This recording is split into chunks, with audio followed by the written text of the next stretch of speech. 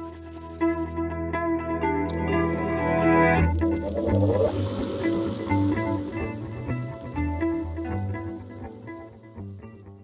welcome to AutoCAD 2016. Just to dive right in there, I just want to look at some of the new UI, user interface enhancements. Nothing major earth-shattering like in 2015. As you can see, the coloring is still that darker scheme. So really it's just an extension of 2015 when it comes to UI enhancements. A lot of little nice things that I think are going to surprise you in how it kind of changes some of your day-to-day activities.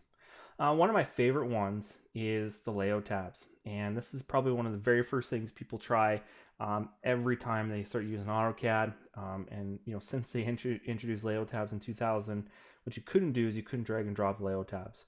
So now in 2016, we can now take these and we can actually drag and drop these layout tabs to reorder them. So great little feature just to reorder them within the browser.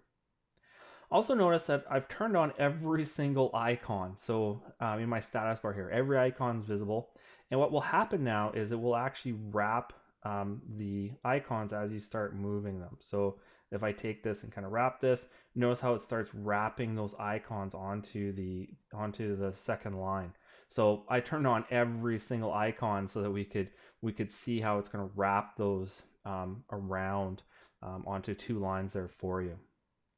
Now I'm going to go back to the model tab here and I'm going to click insert, and when I go to the insert drop down here I get the gallery view, and this was something that was introduced in 2015, and it's one of those things that people love it or hate it. I personally don't like it just because of how big the icons are and how much I have to scroll, especially since I typically know which block I want to insert. So for me personally, I like the new gallery view system very well.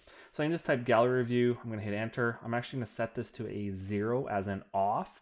And now notice that the little gallery view drop downs disappeared, and now I can go straight to the insert command. So it's one of those personal preference things that you either loved or you hated. Finally, just to pick out some of my favorites here in the UI enhancements is notice that we've now got the start here, the getting started window. It's been renamed. It really behaves the same as it did in 2015, but it's now persistent. So it's always going to be the first tab here in the list. So if you're not used to or you haven't seen this before, what this is kind of your one-stop place for opening drawings. You can see here, creating drawings, including creating drawings from your templates, and also your recent documents. So it just gives me kind of a preview of my recent documents that I can quickly switch to.